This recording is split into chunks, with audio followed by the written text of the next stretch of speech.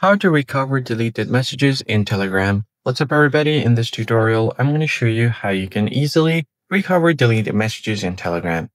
So the first thing you're going to have to do is open up your Telegram app.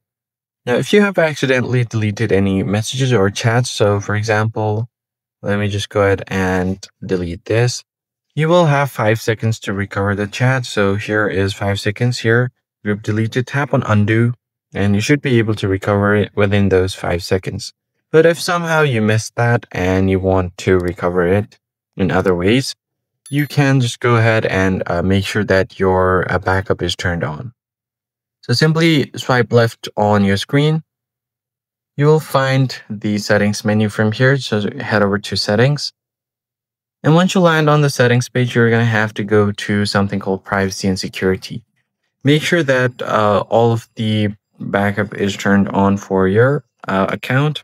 You've synced your contacts. Make sure that you've synced your contacts. That way, your contacts' chats will also be backed up, so they won't be deleted. And the other thing you can do is go to data and storage. Make sure the save to gallery option is turned on. At least the photos and videos will be saved to your gallery if you want to view them later. And you can also turn on the automatic media download. So once you have done that, you can just scroll down. And if you have your cloud drafts, you can view them from there as well. And if you want to delete them, it will delete all of your cloud drafts. So if you have a chat saved there, you can just go back and then go to chat folder, create a folder for your chats to quickly switch between them. That would make it easier as well.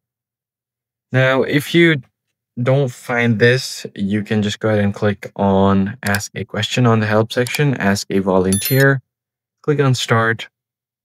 Now choose your option. So you can choose, you can directly type in your message, how to recover deleted chats.